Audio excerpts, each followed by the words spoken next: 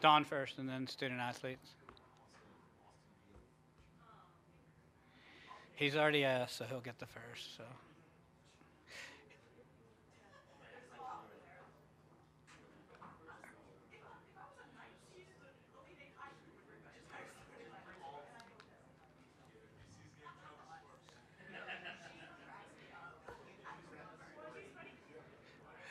I've been on the other side with him too. So I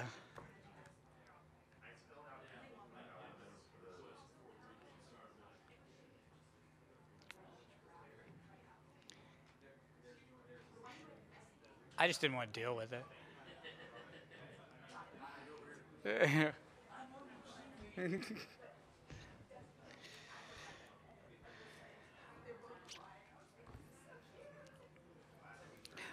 Under 4 minutes away, we're scheduled to have Don Staley in here about 2:40. From 2:40 to 2:55, South Carolina student athletes will be in here from 3 to 3:15. The open locker room for the Gamecocks is scheduled from 2:55 to 3:25. That's 2:55 to 3:25.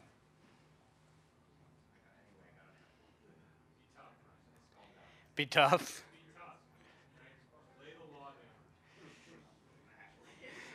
You want to switch?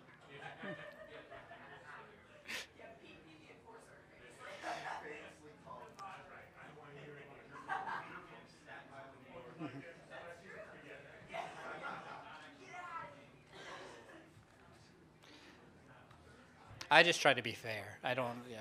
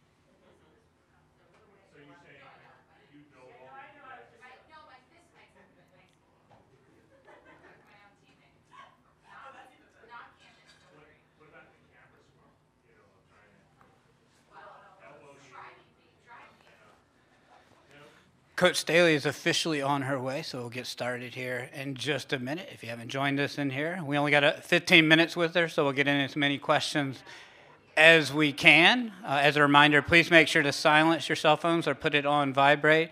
Obviously, no live video streaming or streaming of this press conference, along with no flash photography.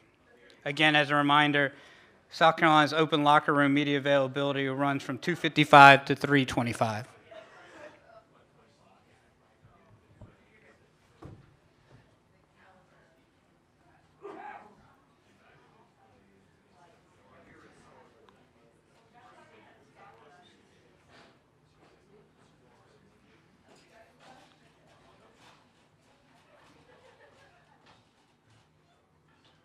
Coach, how are you? Good. All right, we're going to go ahead and get started here with Coach Staley. Coach, do you have an opening statement? Yes, excited to be a part of another Elite Eight. It's always the hardest game to play because it's a step prior to being going to the Final Four, and we get a familiar opponent in Maryland who's playing extremely well. But also excited just to continue to be here in Greenville, where all the accommodations are great. Down here on the left. Hey, Dawn. Maryland's obviously a repeat opponent, but you played them so long ago. Is there anything really accurate that you can take from that game, considering that Diamond didn't play and that's changed so much since you first played them? I do think they're playing the same way. They're just more efficient, and they're playing with certainty now. Like, I think we played them the second game of the season, and there's a lot of uncertainty because they had a lot of new players, new faces, and they hadn't quite figured it out, and we really hadn't quite figured ourselves out either. So it's just a more lean team on both sides of the basketball. Far right. Going off of his question, what does Diamond bring to Maryland? What kind of elevates them when they have her on the court? She can score at any time. She's a willing passer. She's a leader. Like, she's a player that can score in bunches and impact the game on both sides of the basketball. So they have someone that can impact it. I mean, I know they missed her the last time that we played, so they'll get a boost because for someone that can score as much as she scores and defend as well as she defends, I wouldn't want to be without that type of player, at that junction of the season when you're trying to figure out who you are and what your identity is. Gabrielle Lewis, the next. I was hoping you could speak a little bit about Camila and ceiling for her. What do you want for her career? What do you feel like she's capable of? I want Camila to be dominant. She can be just that, not just a in the paint scorer. Like, I wanted her to be able to shoot 15-footers. I want her to be able to, shoot some threes. Not become jump shot Judy, but to protect what she does best. What she does best is in the paint. She can make layups. So you have to balance that. And then in order for her to have what I think is a great WNBA career, she's gonna have to be able to stretch the floor a little bit. She's gonna get pushed out there. And I just want her to be comfortable. I just want her to shoot them. If she can just shoot them in games and shoot them in practice, it becomes a little bit easier for her. But she's hesitant to shoot the basketball, and we're just kind of, getting her to get used to doing that because she's pretty good when she does it. Like, when we're shooting, having some shooting drills, she's pretty accurate. It's just in a game, she get a little frightened in shooting it. So I think once that happens, we'll see a more dominant Camila. Andrea. Adelson, ESPN.com. I was hoping to ask you a big picture question with UConn losing last night. Just hoping for your perspective on a streak like that coming to end and what this could potentially mean for women's basketball moving forward. It just means a streak is over. UConn's going to continue to be UConn. They're going to reload. If you see their roster that's coming in and who they're bringing back next year, they'll reload. They'll start a new streak. I don't think any of us that's outside of UConn, we're not panicking. They're going to be who they are. They're going to always. You get a chance to beat UConn. It's always going to be a big win for you and your program. So it's not over. I think it's probably it's a scary thing because you think because they lost a lot more games than they normally lose, but they were hampered by injuries. And once they get healthy, once they get Paige back, once those this year's recruiting class is able to play and who they'll bring in, it's back to the drawing board. Athletic. Don Chantel Jennings with The Athletic. With Kiera and Raven, that feels like it could have been a contentious relationship at any point in the season, and it's not. They truly support one another, and there's a mentorship and a friendship there. For you as a competitive point guard yourself, how have you sort of seen that relationship grow, and how have they pushed one another to sort of make this team even better? Yeah, I think it happens very early in the process of recruiting Kiera. Like, I was very honest with her. Like, we need somebody that's gonna help Raven. Like, we need an experienced point guard that's gonna help Raven grow and become a seasoned point guard. That was part of it. Like, I didn't tell Kiera she's going to start. I didn't say Raven was going to start. I said they were going to have a healthy competition. And then from there, you can just see they both were injured or coming back from injuries in the very beginning of the season and the summer. Like, Kiera really never practiced this summer. So, I mean, then she was hampered with a lot of injuries leading up to the season, and she never really got completely healthy until probably a quarter way through the season. And then they would just lean on each other. I do believe last time we played Maryland, Raven was the starter. Raven started the first 2 games of the season. And then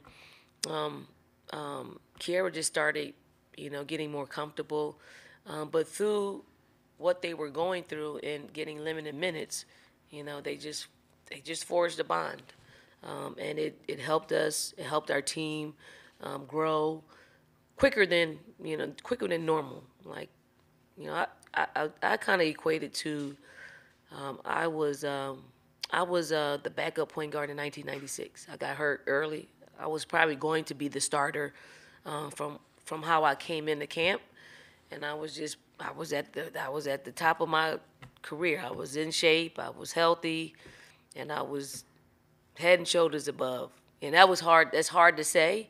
But then I got hurt, and then Teresa Edwards came on, and like she never gave it up. I couldn't get it back. I mean, I was competitive, but I was still looking like, damn, can't get it back. But so then you just help each other. You just find a way to have healthy competition and communication, and then you just we had knockout dragouts though. She had the first team, I had the second team, and we made our team better because of what we were bringing to the table, and that's what Raven and Kiera are doing for our team. We got a question on Zoom. Go ahead, Chris. Hi, Coach. This is Chris Heidel from Hermiston Radio in Baltimore. Congratulations on making it to the Elite Eight. It's an honor to talk to you.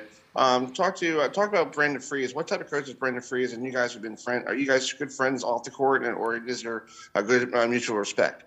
Yeah, we have a mutual respect for each other. We've seen each other on Under Armour trips, and we have really good conversations. Then, just Brenda knows what she's doing. Brenda's been doing this for a very long time, taking teams to Final Fours, winning national championships.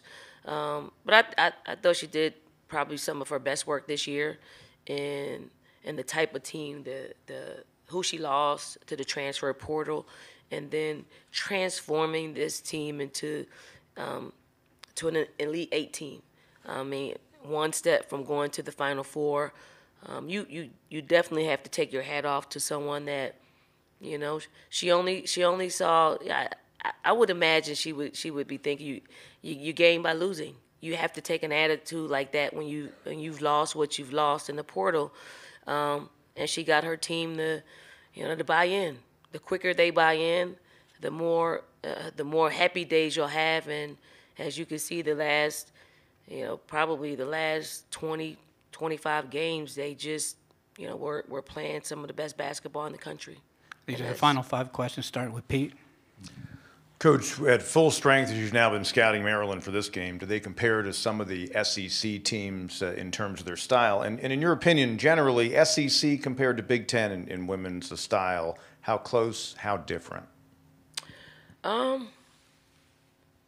would say they're more like SEC than probably Big Ten, because they spread you out. They don't have a back-to-the-basket post player. I mean, they take advantage of who they are and what the strengths are. They can flat out shoot the ball. They got some athletes in different spaces on the floor. They drive it. I mean, they make you pay. They make the extra pass. They're just well connected. So I think they look more like an SEC team. Beth? Really hard-hitting question for you here, Dawn. You're on the road for a long stretch here in tournament time. What is your travel essential? Like, how do you stay? Like, I'm like a face mask girl. So, like, what's your travel essential to stay comfortable in these stretches during the tournament? Probably shouldn't say this because you probably shouldn't have them in the hotel. Candles. Candles. Huh? No, they're like trophies, so I don't even use them. Rick up front. Well, Don, following up on that question about UConn, this year we've seen number 1 seeds go down. In your opinion, does this help bring more excitement to the tournament? Because now, especially some people who maybe didn't tune in to the women's tournament before, they can say, hey, well, the number 1 seeds, they're not guaranteed to make it to the Final Four. No, I mean, when you lose UConn, you lose part of a section of the country that enjoys watching UConn, their dominance. But I think the game has grown. Like, it's grown, and not just this year, and not just because UConn is no longer in the tournament.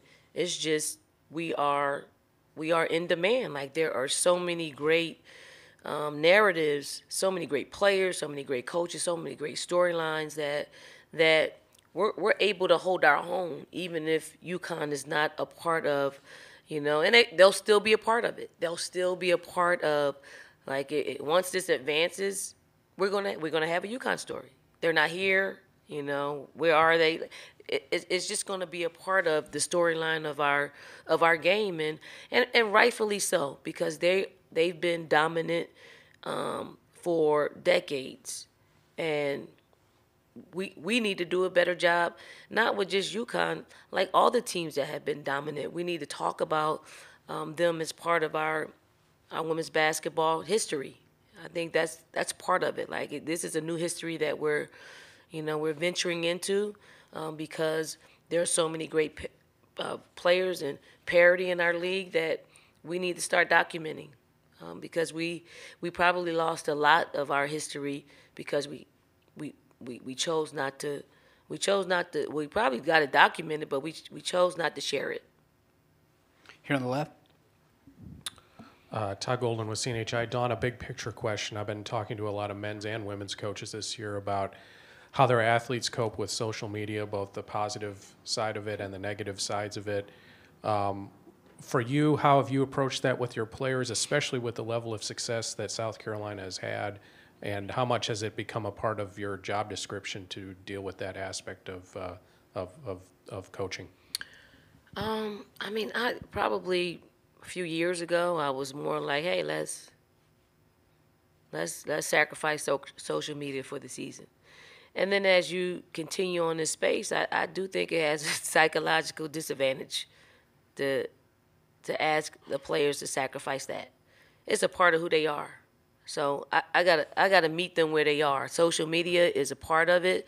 I think now we just have to educate what should be posted and let them know that they have to be super responsible for what they post. And quite honestly, when NIL comes around, that polices it because they have a brand, they have a name, an image, and likeness that they, that they're trying to uphold because they are, they're the faces of some corporations, and losing money because of what they post is not something that I think they want to be party to. Final question to Pete Iacobelli. Hey, Dawn. I was just wondering, does Aaliyah ever act like she gets any extra juice from going up against a Diamond Miller or an Angel Reese, a Cameron Brink? Does she get herself even a little more pumped up for those kind of matches, or is she just steady Aaliyah? I mean, Aaliyah doesn't let me into that part of it. If she does, I do think at this point in Aaliyah's career, she doesn't care about anything but winning. Like seriously, it's all about winning. She doesn't care about stats. She doesn't care about double doubles. She just wants to win. I think she wants to go out as winners with her team. Like that is it. And I think that is for someone that is our reigning National Player of the Year, you get to a place where you did that. Now it's really let's win this thing. Thanks for your time, Coach. Thank you. Thank you. Right on it. Appreciate you. We'll have the student athletes in here in just a minute. Again, go ahead and get in line. I mean, you can see there's a bunch of questions, so we get in line and we'll get your questions as quick as possible.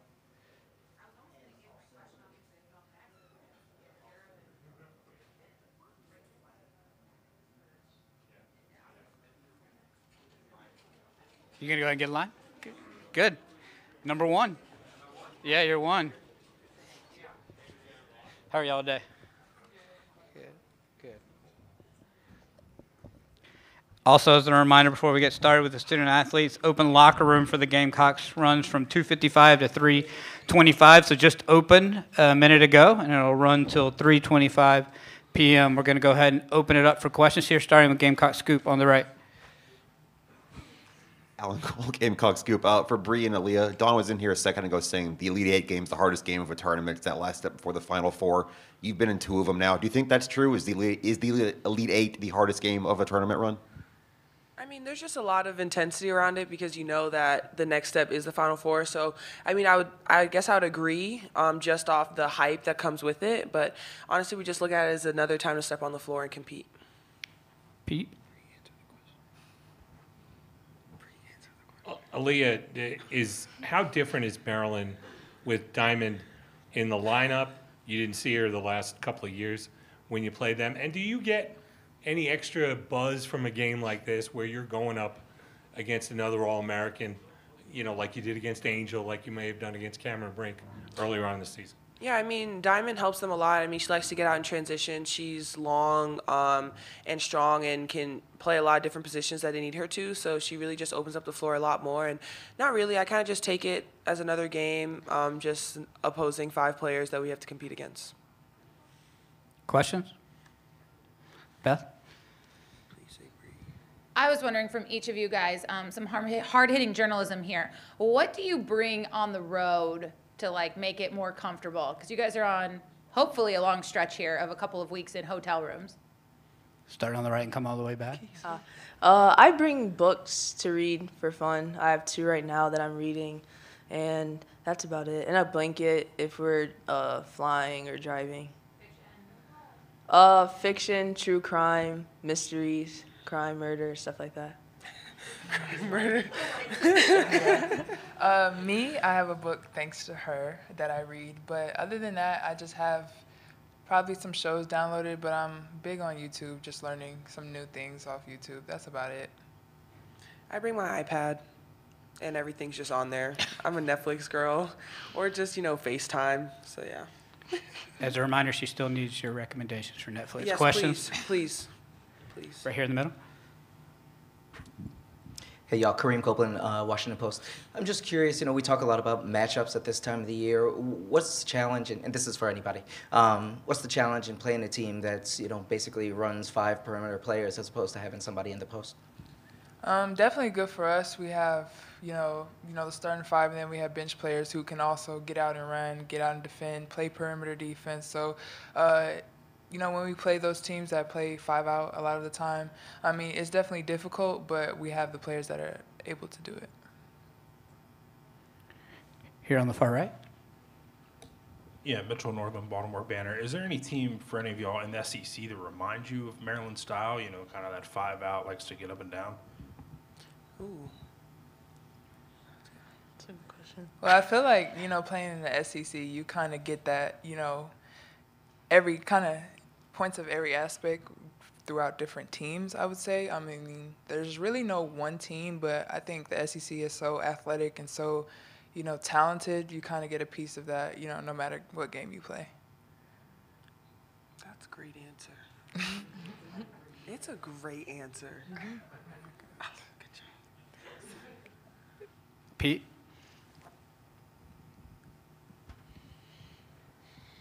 Kira, it more so when you have a schedule like this where you face Maryland early in the season, Stanford, a lot of big teams, how does that prepare you for this moment right here? I think it prepares us a lot. We had a pretty tough non-conference schedule, and our SEC conference schedule was tough as well. So just being in the tournament now, I think it's definitely prepared us, and we're prepared for any team that we have to face moving forward. You're on the right.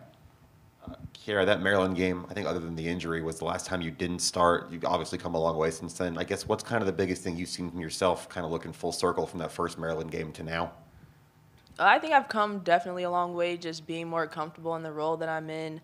The team kind of joked around a lot. I just looked totally different from that game to what I do now. And I feel like I've gelled with this team very well at this point, so super excited. Back there. Okay, you both laughed when she said that. I knew that was coming. I mean, come on. Like, I'm sorry, but what is it? What No, about I'm that? literally not into Am I loud? Yeah, go ahead. Well, in the beginning, I just feel like her hair grew a lot, so I just said she looked kind of like a little freshman when we were watching film on Maryland. So, yeah, that's why I laughed. I agree. Oh, definitely. too. I feel like her, especially like her confidence and stuff too, as well. Like we got to learn her just like she got to learn us. So she definitely came a long way, and we came a long way with that. And I think she just does a great job running our team. Since the beginning of the season to now, I mean, I just think that her growth, just like Bree said, the confidence and just her ability to run our team has just been spectacular. Diana's really good at her job, by the way. You're welcome. Sorry. Anybody else have any questions? Thank you all so much. Thank you. Thank you.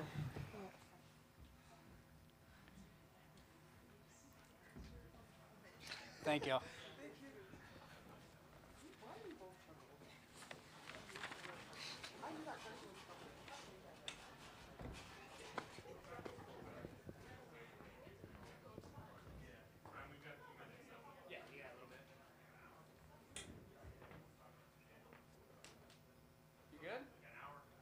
No, it's not that long. It's maybe you got about 50. Maryland will be in here starting at 3:50 to 4:05, and the Maryland student athletes will be in here from 4:10 to 4:25. As a reminder, the South Carolina open locker room media availability will run till 3:25, and then Maryland's open locker room media availability is from 4:05 to 4:35. Our regional final tonight is at 7 p.m. between number 9 Miami against number 3 LSU.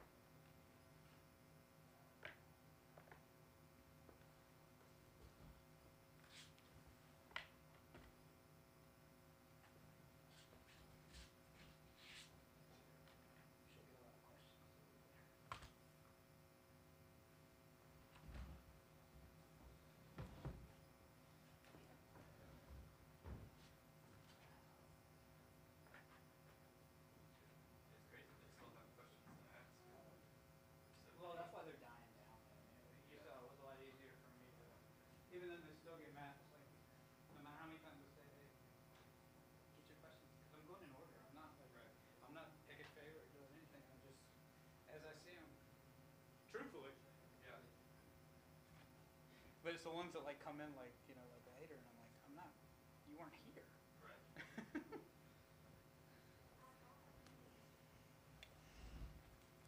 So I'll just change her out.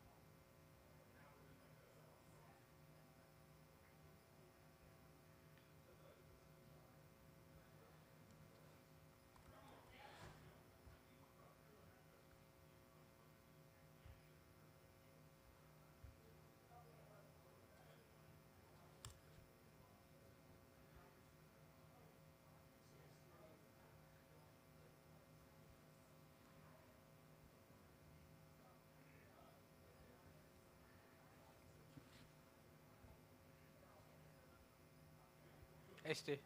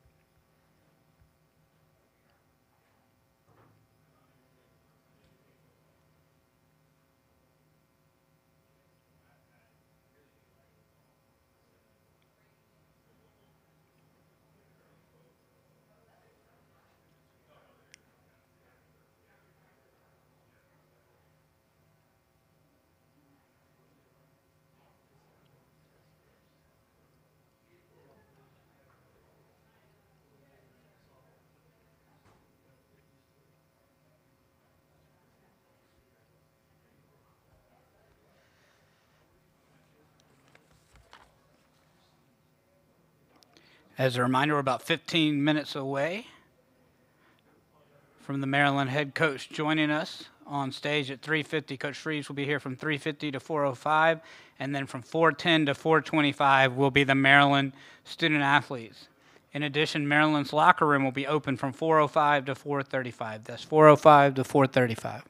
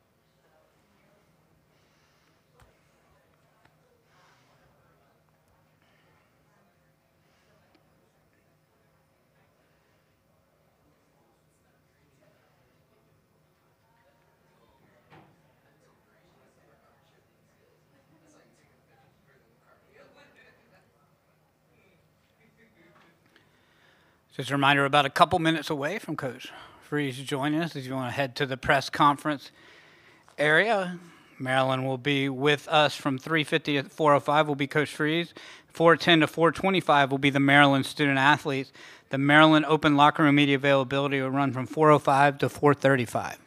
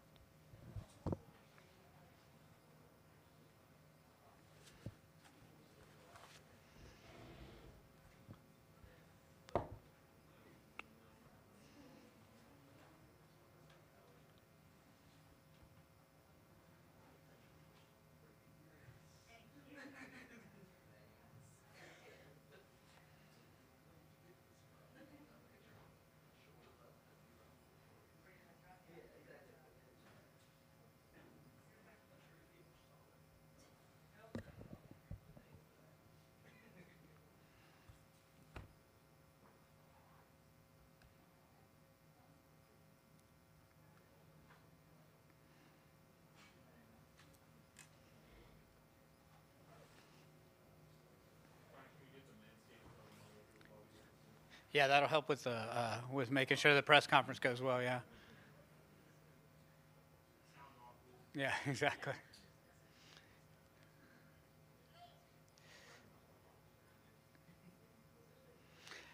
They all come up here like with their phones and.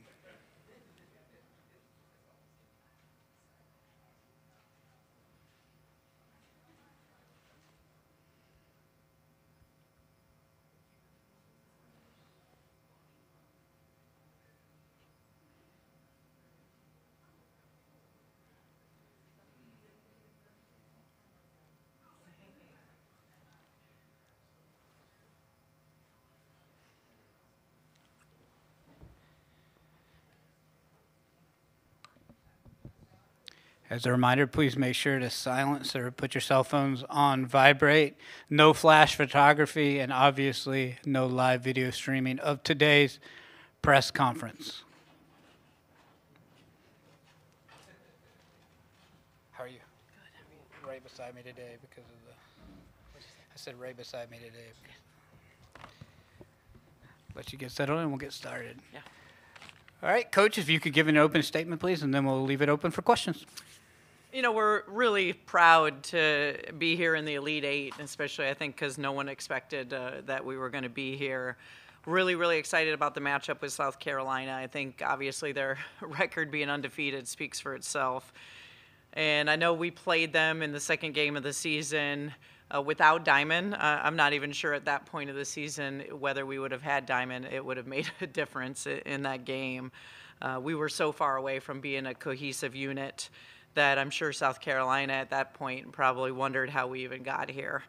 But you see with South Carolina, I saw a stat the other day, their starters have started 130 games together. And when you look at our starters, it's been about 34.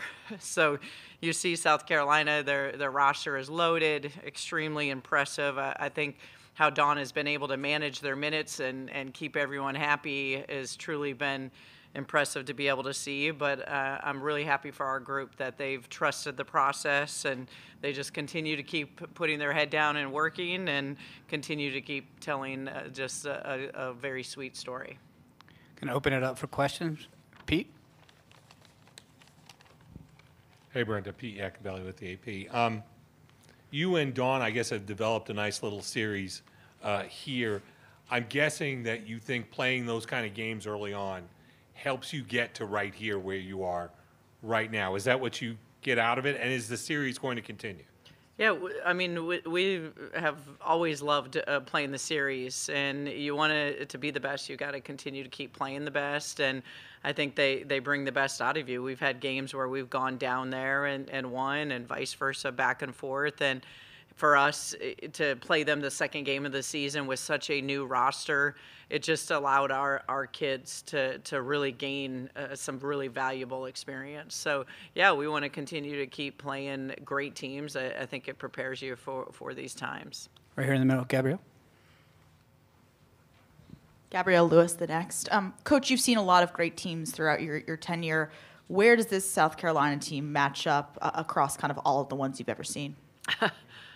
I don't know that I've ever seen the size that they have. Obviously, to be undefeated and to look at the depth and the size that they have, you bring the players off the bench and they just even get better is pretty impressive to be able to see. So it's got to rank up there as one of the best when you talk about all the size being on their roster. Far right. Hey, Brenda, Kareem Copeland, Washington Post. Just about to ask about that size. You know, you guys have been going against teams with, bigger post players all year long, and you guys have figured out a way to, offset that. But their size is a little bit unique. How has what you guys have done up to this point kind of prepared you for that, and how is their size different than, I guess, some of the other teams that you faced that have brought in big lineups?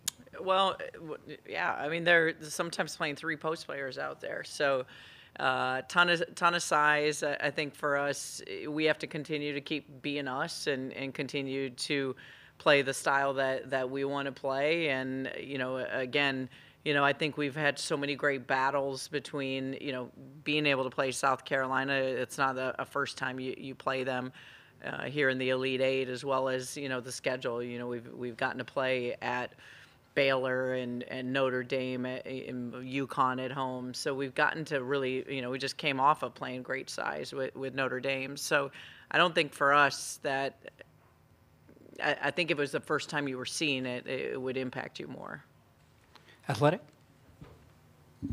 Hey, Brenda. Chantel Jennings with The Athletic. You kind of touched on this with their depth, but I'm just curious, in game, how much of a chess match is it when you sort of look at that bench and there's like 5 players there that could maybe start elsewhere and she can kind of pick and choose who to take at any moment? Yeah, it's, like I said, remarkable that you have so many players that are willing to sacrifice those minutes and come off the bench. And it is, I think, as you see in this tournament, we don't have that kind of depth, although we have been able to extend our bench, which has made it nice. But this time of the year, you're playing with the kids that can make plays for you.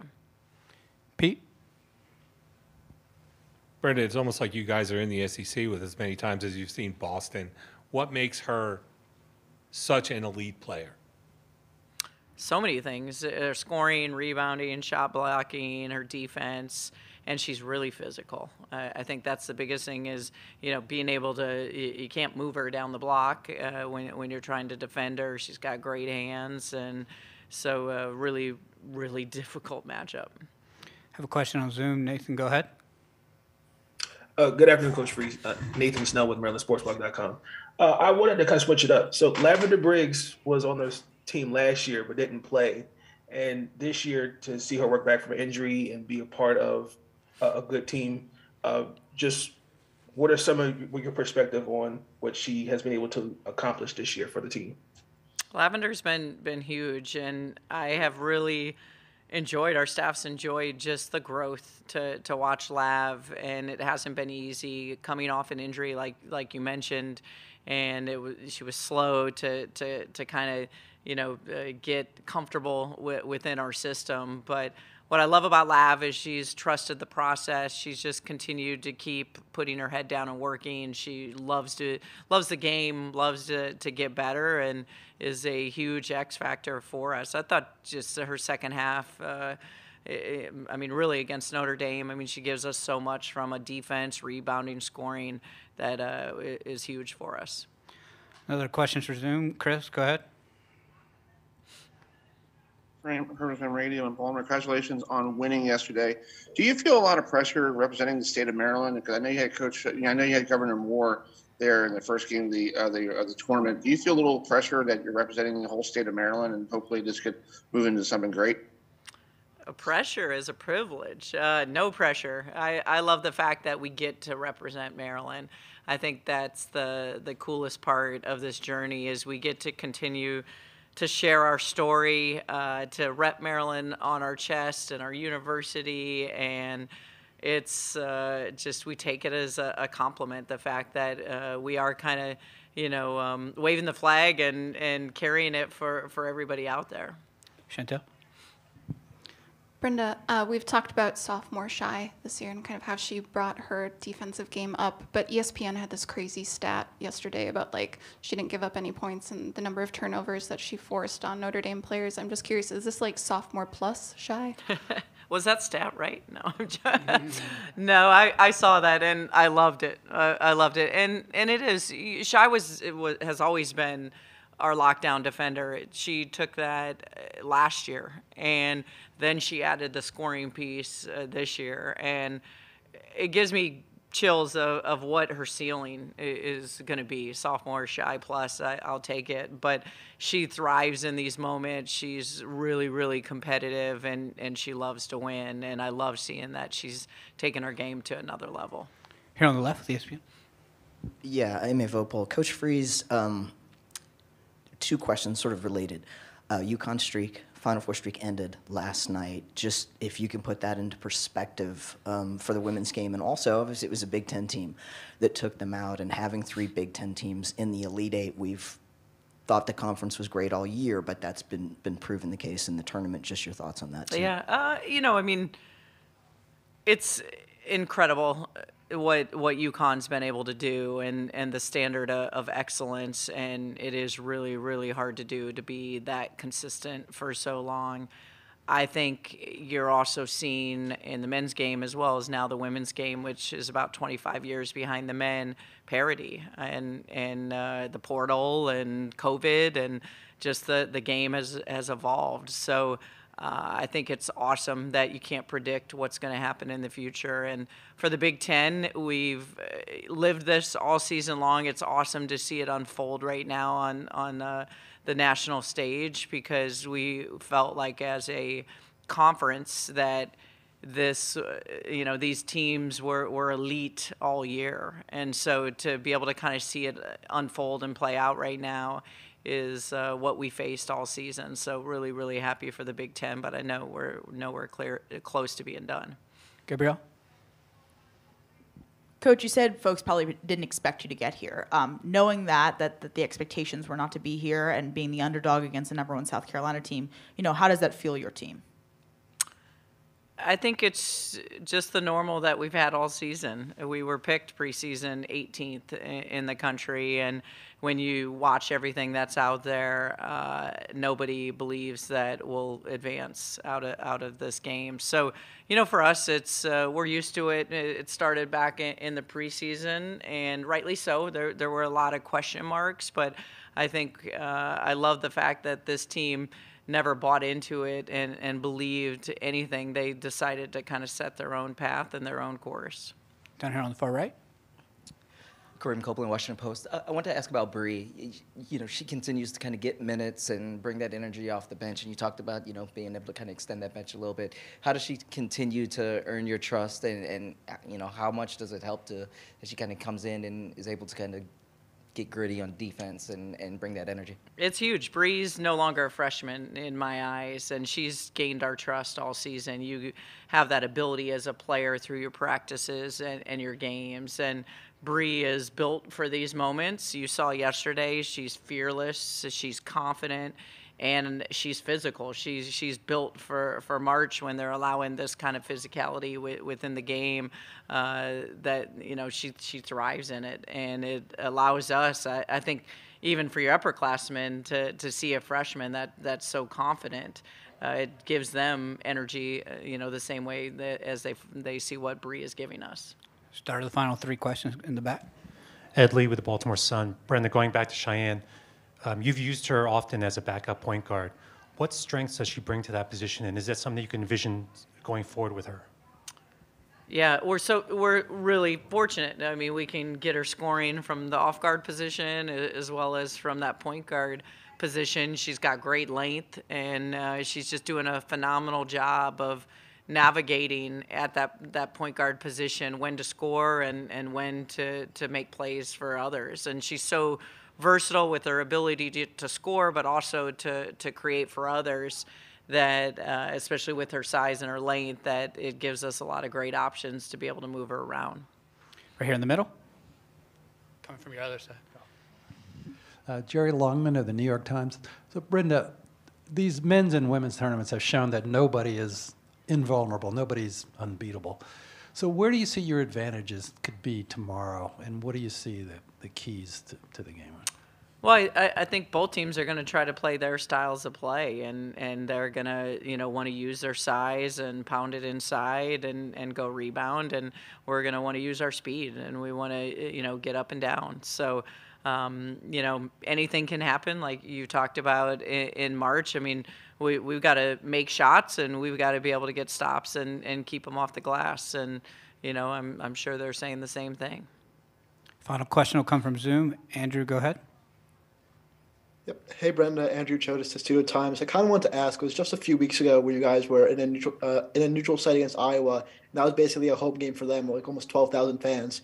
A really similar scenario here in South Carolina, with just an hour from Columbia. How does that prepare you guys, to be in such a hostile environment in a neutral site game? Well, I think your schedule and your season prepares you for that, and you just made mention to it. We've been in so many of these that we don't even blink anymore. And, when you look at, we've played at Notre Dame, we've been at Baylor, we've been at Iowa, Indiana, the Big Ten tournament as well prepared us for this moment now. Thanks for your time, Coach. Thank you.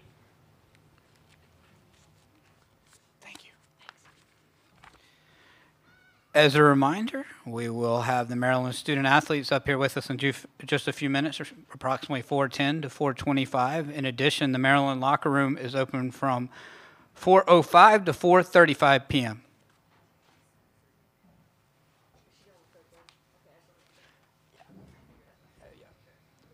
Good job. Appreciate it.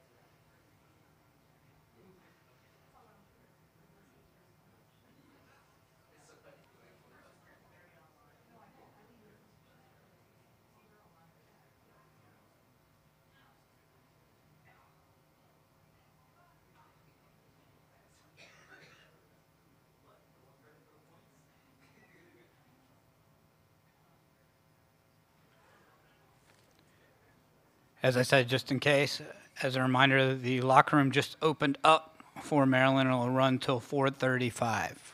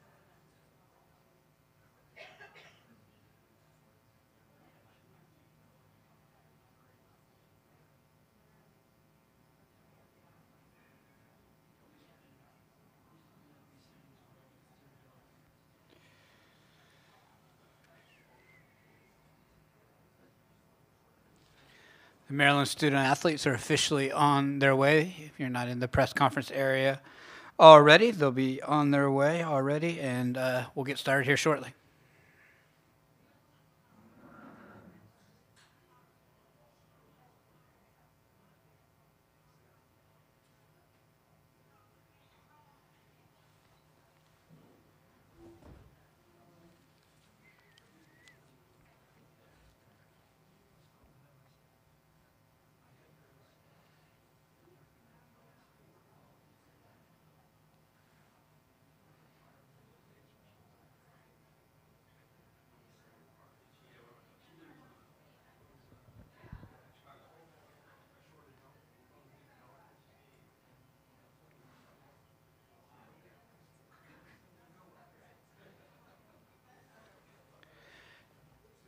As a reminder, no flash photography, no live video streaming. Obviously, please silence your cell phones or put them on vibrate as well. Student athletes are making their way on stage, and we'll get started here shortly. Make sure when you ask questions to state your name and affiliation and raise your hand, and we'll get you a microphone.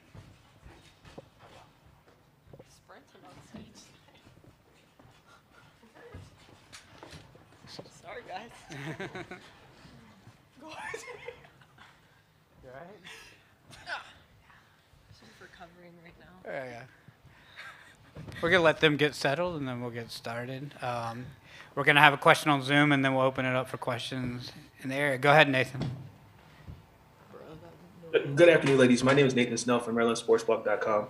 This question is for Shy, Diamond, and Faith. Last year, Lavender was on the team but didn't play. And this year, work her way back from injury into what she's been able to provide for the team, work her confidence back through injury, and what she's been doing this tourney run. Just what have you seen from her, and what is it like to be a teammate? I mean, I could talk on it first. I knew Lavender a little bit before she had come to Maryland, so I knew what she could do on the court. It's just very unfortunate that the injuries that she had throughout college, but having her come to Maryland was really excited. She's an awesome person, awesome basketball player, so it's just really nice to see when people come off injuries and do so well. I mean, seeing Diamond as well coming back from injury, like, it's just awesome, and you just want yourself. Myself too, coming back from injury. It's just cool to be able to support people who are doing so well after injuries. Yeah, just to piggyback, I know in the beginning of the season, Lav was dealing with a lot of confidence issues. So just to see her bounce back from all that, and now she's thriving. And I'm just really excited for her. I mean, we're friends on and off the court. So, yeah, she's doing good, and I can't wait to see what else she does. And to piggyback off the piggyback, I'm just happy for Lav. She came into play at the right time. I mean, I'd rather have her have that little moment in the beginning of the season than now. So I think she's bringing a big piece for us off the bench. Far right. Hey, y'all, Kareem Copeland, Washington Post.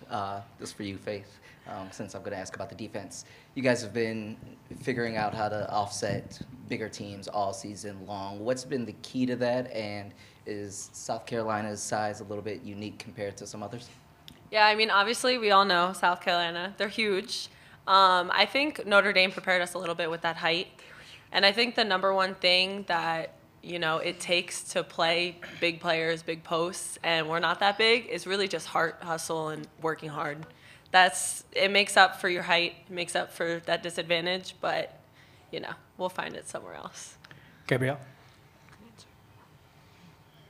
Gabrielle Lewis, the next. You know, I think a lot of people didn't expect this Maryland team to make an Elite Eight. You know, you're underdogs against South Carolina, basically everyone is. How's that feel, and how's that fuel y'all for a game tomorrow for any of you?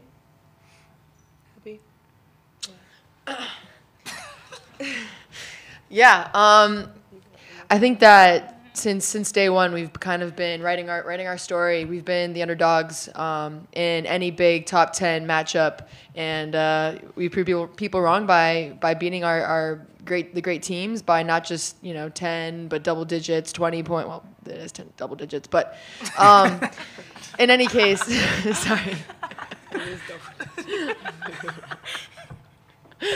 But in any case, I think we're just gonna stick to us, stick to our support system, to the people that have believed in us since day one, and we're gonna use that as energy for tomorrow. Pete? Pete Iacobelli with the Associated Press. Diamond, you missed the last couple of games with South Carolina because of injuries. How excited are you to go up against them tomorrow, and what's it like to play Aaliyah Boston? I know you guys were both in there as freshmen when you played. Yeah, unfortunately with injury, I missed the last 2 times playing South Carolina. So it's just exciting, and for some reason, God was like, you're going to play this game. So I'm truly grateful that God has given me the opportunity to play the sport that I love at the highest level on one of the top stages in this year. So it's going to be fun, and Aaliyah's a great player. They have a lot of great players, and our class 2019 is really thriving right now, so it's going to be fun. Right here in the middle. Jeremiah Holloway with the State. This one's for Abby specifically. When you guys first played South Carolina this year, it was an early season matchup, second game of the season. From that point forward, how do you feel that this team has, I guess, kind of, gel kind of clicked a little bit heading into tomorrow? Yeah, I think with every practice and every week this season, we've gotten better, we've gotten closer, we've kind of learned how to, as you said, gel on not only the offensive end but the defensive end. And I think for us, we've just been progressively, just learning each other's strengths and weaknesses. And what's most important is that we've developed a very strong trust. And I think for tomorrow, we all know that we're going to give each other our 100% for this team.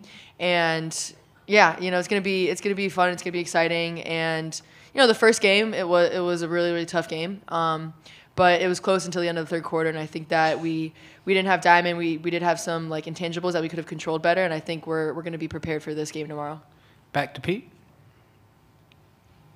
For Cheyenne, was about that first game, was it a little bit of a wake-up call for you guys after South Carolina came in there and beat you like that on your home court? I don't know if it was a wake-up call. I think we knew it was going to be a tough game, just knowing what was going on at that time. Diamond was out. We had 9 new players. Second game of the season. So I think that was a little bit of a tough one. I think now we have gelled a lot better and we've became more cohesive.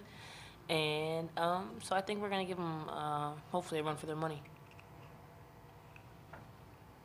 Questions? Back here on the right. Kareem Copeland, Washington Post. E, this is for you.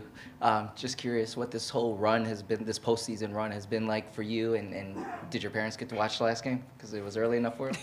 It has been amazing. I've never been Sweet 16, Elite 8, so just being here I'm grateful. And yeah, my parents watched it. Thankfully, it was at 11:30 a.m., so they're 6 hours ahead, so that would be 5:30 p.m.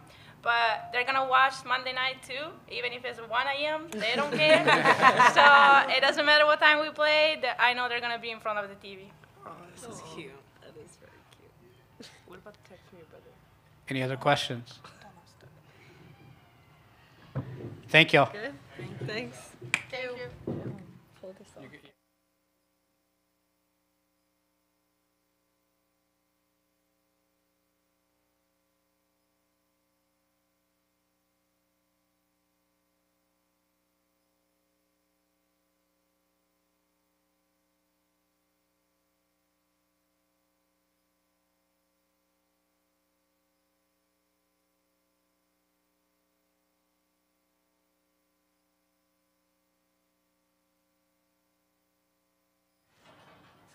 .435 will be the opening of the Maryland locker room until it ends. It runs from 4:05 to 4:35, so you got about 4:19 to 4:35 available as well. That does it for today's pre-Elite 8 press conferences. We'll obviously have a regional final tonight at 7 o'clock, number 9 Miami against number 3 LSU.